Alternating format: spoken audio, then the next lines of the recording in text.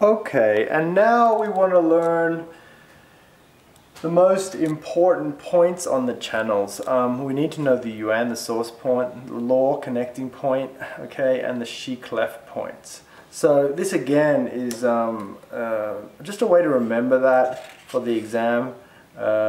We know often as clinicians a lot of these points in our heads, but to put it all together and to answer exam questions fast, I find this is a more effective method. Okay, so where do we start here?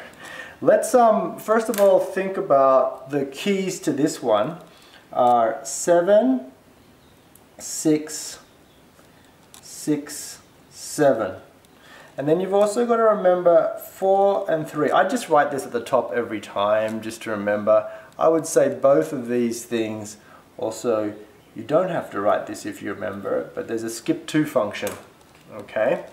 So once we have this, we write out the order that we're going to write the organs down in for this memory cue is actually the Chinese clock. This is an important order to know as a practitioner, actually, probably one of the most important orders I find. Lung, large intestine. Remember, this is 3 to 5, 5 to 7 a.m., right? And then it's stomach, breakfast time, spleen time, time to do work, right? Heart time, middle of the day. You know, the horse time, we say. The only animal still standing is the horse. All others are resting, so should you, right? Small intestine time, time to go back to work. Okay, bladder processing working, not as pushing as the spleen time, right? Kidney, and remember that, you know, you should remember this order, the Chinese clock order. It's yin yang partners, right? And remember that the yang always goes to yang, the yin always goes to yin, right? After kidney, we have pericardium, then we have the triple energizer, and then gallbladder midnight, and the famous 1 to 3 a.m. liver, right? Okay, once we've written out that Chinese clock order, we also want to write what we're going to do. The Yuan is source point, we can consider that the most important. The law connecting point, and then the Cleft, right? Cleft is last, X is the last. Let's put some lines down here, it helps us, okay, yeah. Right. So what does this mean? Where do we start? Let's start with this 7, 6, 6, 7. So 7, 6, 6, 7. Skip 2 and we go down to the heart. This time we go 7, 6. This is patterns, right? 7, 6. We forget the 6, 7. It only occurs in the first one, right? 7, 6, 7, 6, like the first one there. We skip 2, bladder, kidney, go down to pericardium. Now the 7, 6 comes to here. And now we drop down. 7, 6, 7, 6. Did you see that combination I used? 7, 6, 7, 6, 7, 6. It's about remembering the pattern. There's no, like, it's not the super easy way to do it, but if you write it out enough times, you will get it. And I feel it's easier than any other method I have seen so far, right? So 7, 6 is linked, 6, 7 is linked, 7, 6 is linked, 7, 6 is linked, 7, 6 is linked, 7, 6 is linked, 7, 6 is linked. Right.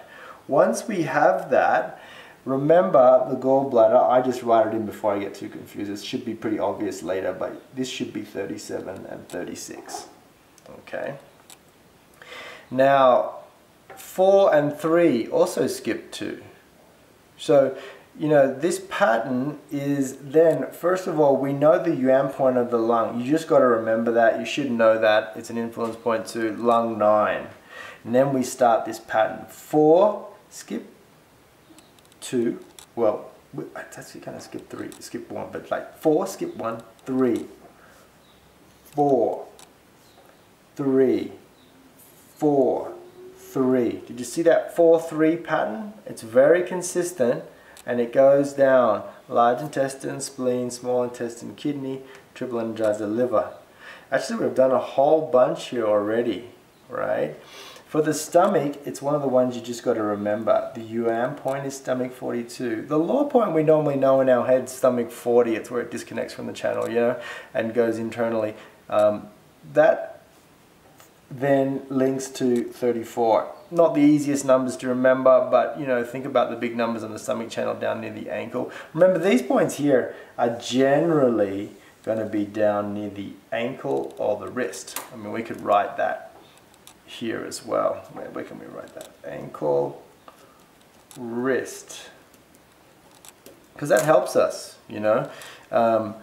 Spleen points, you know, 3, as I work down, I just work through it. Always the same system every time, so I remember it. 3, 4, and double 4 is 8. 7, 5, 6, the heart. Bladder, we have to remember, 64, yeah, 63.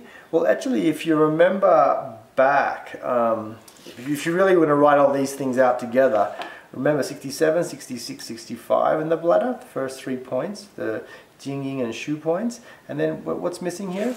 Then we start with 64 and then 63.